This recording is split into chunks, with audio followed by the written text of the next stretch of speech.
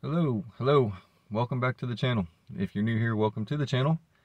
If you don't mind hitting that like button, subscribe, comment, I'll reach back out to you. So today's topic is, can overfilling your engine be bad? And I mean overfilling your engine with oil. Can it be bad? The answer is yes. Can it blow out seals and all that good stuff? Yes it can. And we're going to go over why that happens. And you figure overfilling your engine, it would be a good thing because you get extra lubrication. Well, that's actually wrong. You get less lubrication. And the reason that is because if it's over full and the crankshaft is actually dipping into it, the crankshaft actually whips the oil. And when you whip the oil, it creates a foam. And you don't want foam. Foam is pretty much aerated. And the flow can actually slow down or stop the flow of oil if it's overfull too much. So crankshaft's spinning pretty fast and it's whipping up that oil. Think of it like you whisking an egg or something with a whisk. Doing the same thing. It can cause your gaskets or seals to fail. And that goes back to the crankshaft dipping it in there and creating air and foam. When you enter air into the system, it makes the pressure increase inside the crankcase. Gaskets and seals are designed to withstand a certain amount of pressure. When you overfill it and you increase the pressure, it can blow out seals. We're talking about rear main seals, head gaskets, front seals, basically valve stem seals. It can blow out, and some of these seals are very hard to get to, so just put it at the full mark. You know, you check it after it's been running. Spark plug fouling.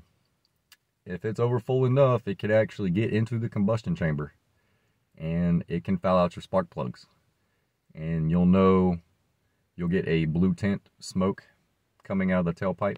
You may smell oil. So too much of it leaking in there, it'll actually get onto the spark plug.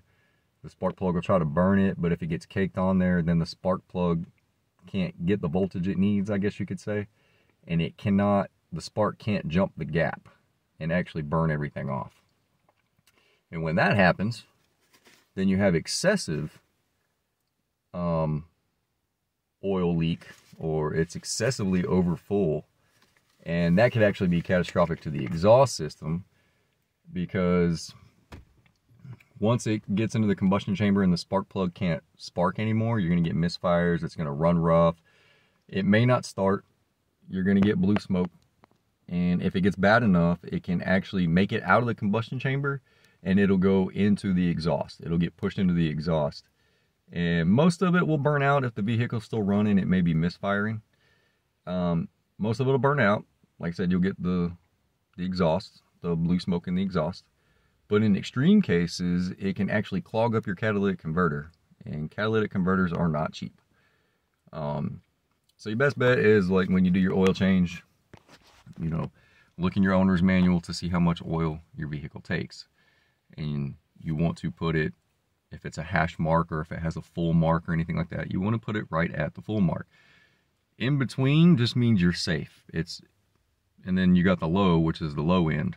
So that's not good either, because higher RPMs, engine spinning faster. But to bust some of those myths out there, can overfilling my engine with oil cause oil seals to leak, cause them to blow out, cause misfires? Yes it can.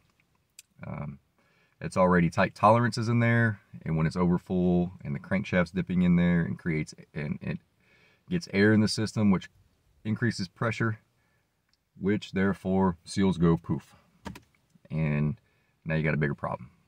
So I hope that answers your question. I thank you for stopping by the channel. I hope you continue to stop by the channel, and I will talk to you guys later, and I'll see you on the next one, and I love you all.